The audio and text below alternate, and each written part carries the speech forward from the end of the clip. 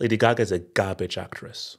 She's garbage. She sucks. She's trash. This was a miss. I admire you for taking the leap. I would not have advised you to do it, but this was a miss. This was a miss. The musicals did not work. Without Joaquin Phoenix's performance, this film is like a 2-star.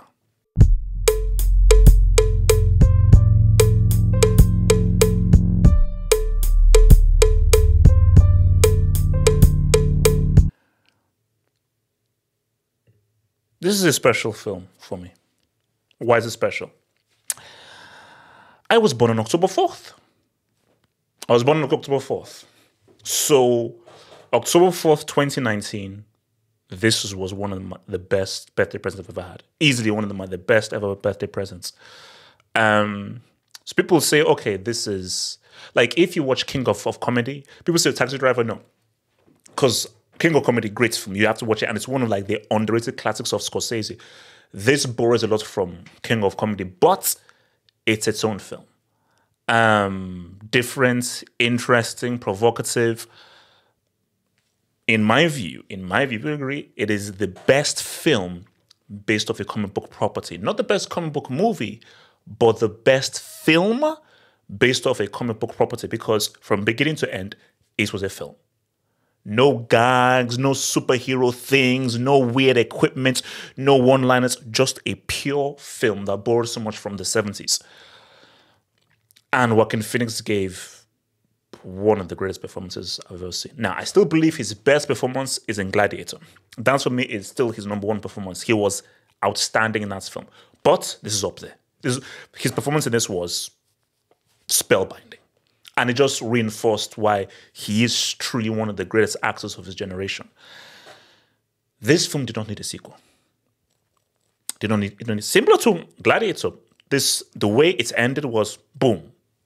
It has a beginning, middle, end. We did not need any more. So no, nobody asked for a sequel. Nobody needed a sequel. I didn't need a sequel. I've got the DVD right there with me. Boom. I'm fine. I'm good. But they went ahead with the sequel. Now,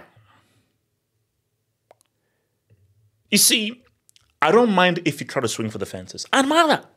You see, art is about trying to take risks. Okay? It's not, again, I know people will be angry with me because I keep bringing up this film. Deadpool and Wolverine is pretty much everything I hate about the movie industry. Through another one, Force Awakens or Rise of Skywalker, where it feels like it's made by a committee. It's manufactured, it's pre-rendered, and it's just done to tick different boxes so all the quadrants of the audience are catered for. That is not art. Rise of Skywalker, Force Awakens is not art. Deadpool and Wolverine is not art. Art is about taking risks. Bro, Megalopolis was not a good film. That was not a good film, but that's art. Sometimes you hit it, sometimes you don't. So I applaud Todd Phillips for saying, I'm going to make this a musical. I'm going to go different and make this a musical. I didn't think that was a good idea. And my big bro actually made a very good point. He said that there is a way that if you make this a musical, it could work, but you have to get it right. And it is very, very tricky. And I was like, I wouldn't advise it, but there is a film to be made where this is a musical and it works. Think The Nightmare Before Christmas. The Nightmare Before Christmas, it's a musical, but it's got an edge to it. It's got a darkness to it. There is still that kind of sinister nature. So despite them singing, it still keeps with a very edgy aesthetic. So I thought, okay, this could be a musical, but you're sort of elevating the warped, psychotic, sociopathic nature of Arthur Fleck. But again, it's tricky. It's tricky.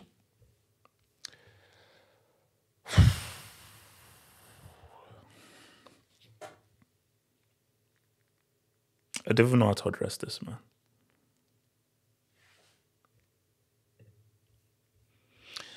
Let me start with the good stuff. Let me start nice.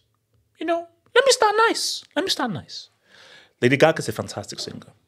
Fantastic. Poker face. She's a quality singer, pianist, quality. So shout out to, Akon who founded her. Great musical talent. And I get what Todd Phillips was thinking. I believe she was nominated for that film with Bradley Cooper. So in the Bradley Cooper film, in the Gucci film, so she has acting credits. So Todd Phillips was thinking that we didn't even have to bother with the singing. She's already an amazing singer. She seems she can act. Oh, this can work. Again, Lady Gaga is a fantastic singer. Lady Gaga is a garbage actress. She's garbage. She sucks. She's trash. I mean, again, I don't want to be... guys, as a guy who is passionate to the core about movies, I have to keep it a stack. I can't. I don't know any other way to not keep it a stack. Hence why I would be a horrible movie critic working in the industry, because I don't know how to be like, oh, well, I would never want to interview actors or actresses, because I'm sorry, I can only keep it a stack. Never, ever act again. She should never be given an acting role again. She ruined this film. This film has issues, and we'll get to the issues of this film. She was the worst thing about this film. There were moments in this film where I couldn't even watch the screen. It was so cringe. It was so bad. It was so awkward. I was like, ugh. And here's the thing. We'll get to the musicals and the issue with the musicals. Forget that. When it was just pure acting, you know what it's like? It's like an expert actor acting with a rookie who's taking acting lessons. Because how next to Joaquin Phoenix, you see, it's one thing acting next to Bradley Cooper, he's decent, he's not great. There's another thing acting next to Joaquin Phoenix. Because that just exposed her as to just how bad she's not. Oh my God. Just the delivery of the lines, her facial expressions. I was like, no. And don't blame, it's not directing. Everyone else in the film was quality. A huge shout out to Brendan Gleeson. Brendan Gleeson was great. He was one of the highlights of the film. Brendan Gleeson was superb. I think that's her name. I think it's her name, Catherine Keener. I think it's Catherine Keener. She was in, oh gosh, what's it called? Being John Malkovich. She was in Being John Malkovich. She plays the lawyer for Arthur Fleck. She was good. Oh, she was good. Like, she's always good. But again, she was good. She was good. Like, and also, I forgot what his name is. I think he's a new actor who plays Harvey Dent. He was really good. He was actually better than Aaron Eckhart. Everybody else was, that is why it was so frustrating. Everybody else was really good. She stuck out like a sore thumb. When you see what Brendan Gleeson is doing, what Catherine Keener is doing, what Joaquin Phoenix is doing, and we'll get to him, she was so bad. Here's the thing. I believe that Todd Phillips cut many of our scenes. Because Todd Phillips watched the footage and I was like, at the end of the day, it's my name on this film. And he was like, bro, I screwed up. Hindsight is 2020, but I wish Todd Phillips called half and said, yo, H, I'm thinking of casting Lady Gaga. Great singer, she can act. I'm like, Todd, no. Get an actress. And Emma Stone exists. And Emma Stone exists. And there's pick any actress. Pick any freaking actress. They're better than Lady Gaga because those are actresses. And just get them to sing. Because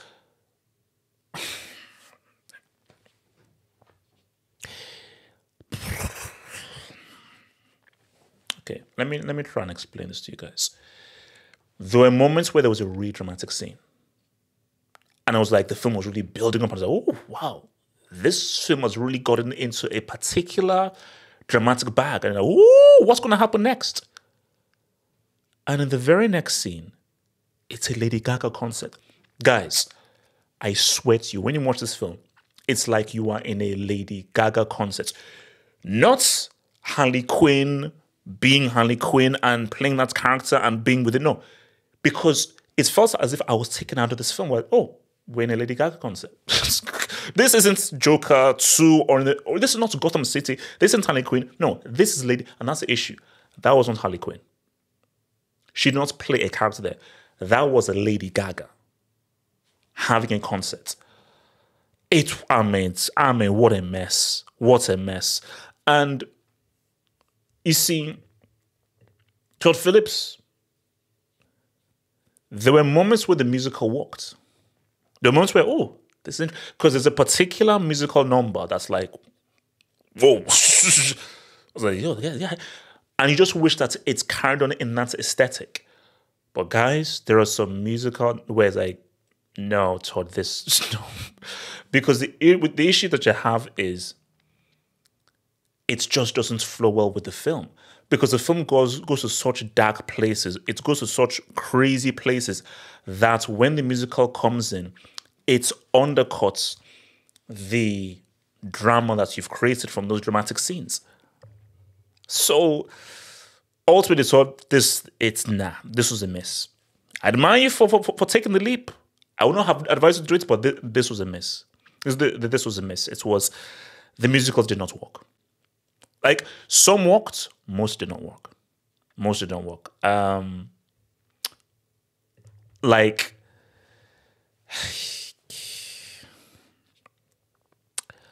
guys, it's hard for me to put it in words just how bad Lady Gaga was in this. You have to see it, believe it. She was trash. She was trash. Like, she was just bad.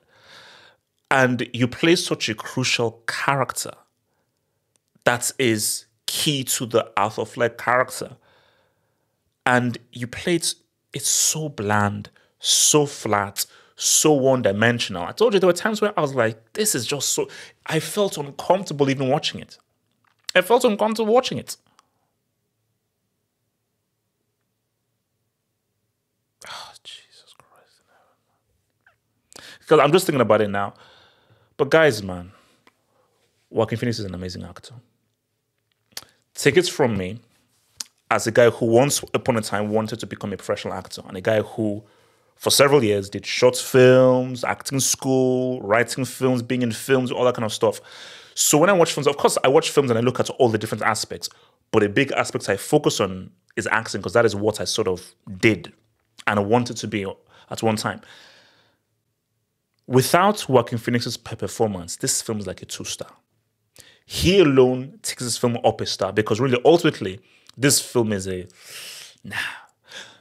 I'll get there afterwards, but like, there are just moments in this film where it's like, bro, this film could have been pretty dynamic. And that is just the frustration, because the film goes to some places, and Joaquin Phoenix takes the character in some interesting destinations that just say, if few changes were made to the story and the script, this could have been a pretty dynamic sequel. A really dynamic sequel. But something enough. But look, again, Joaquin Phoenix, I mean, what he does acting-wise is just like stuff he does in the courtroom, man. Again, like, there's one... So I'm not a fan of musicals, but there was one musical number, or maybe two, where I was like, bro, it's like, this is interesting. But his acting, outstanding. And yet again, it just shows that, yeah, he is arguably the best actor of his generation. And an absolutely outstanding actor. Because I think there's always this debate about DiCaprio. So having an argument online about DiCaprio. And the difference between DiCaprio and Joaquin Phoenix is, you see, Joaquin Phoenix doesn't have the range of a Day-Lewis, a Gary Oldman, or like a Jon Voight. Guys who can play different kinds of roles. But when Joaquin Phoenix is in his bag, The Master, Gladiator, Joker, dude is different level, bro. The dude is a different level. Like, it's similar to like a Denzel or a Jack Nicholson. Just put them in their bag. Woo! Different, man. Different.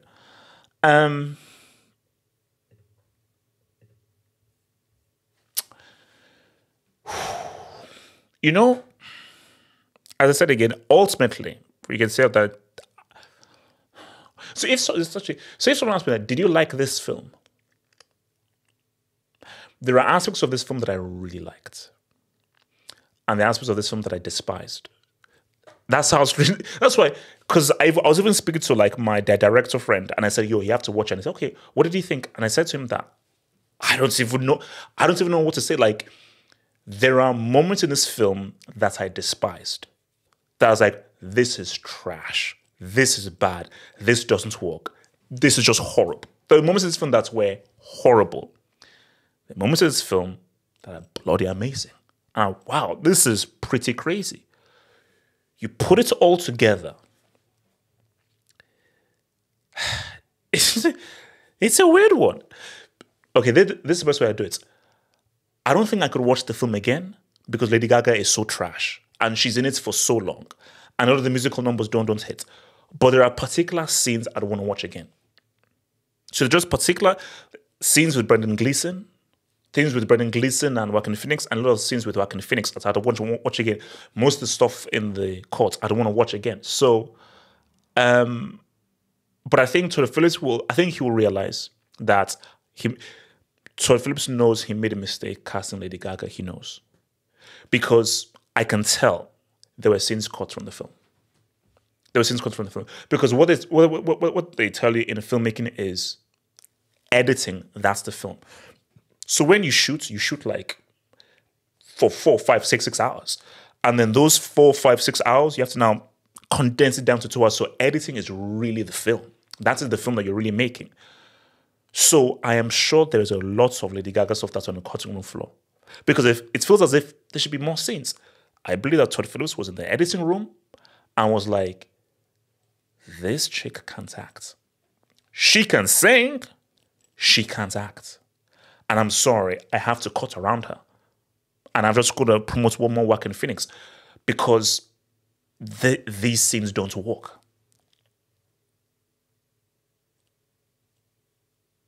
I mean, guys, I tell you, man, Lady Gaga, Jesus Christ, I mean, I'm just thinking of just scenes behind it. So look, overall, man,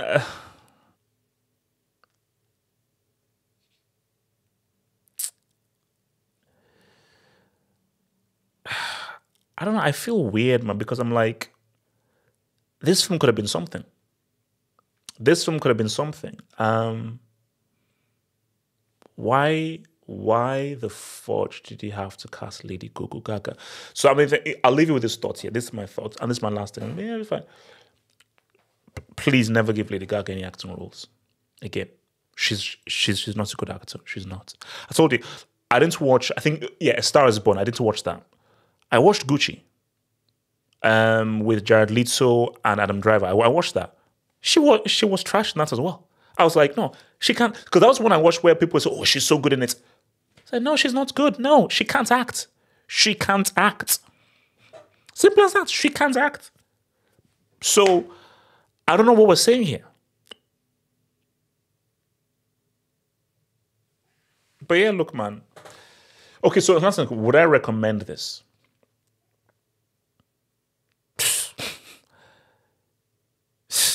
Guys, I'll be real with you. I wouldn't recommend this.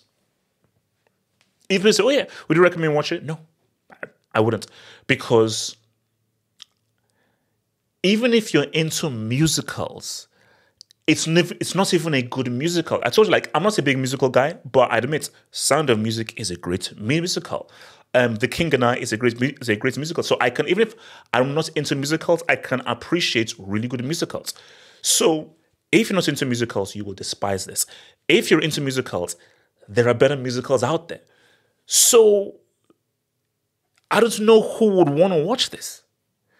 Now, if you just like films that are a bit weird, that are bold and that take a risk, fair enough.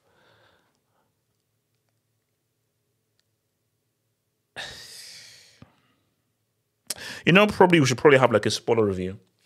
Maybe if we have like a spoiler review, we can maybe talk more like in a spoiler open hang up now. But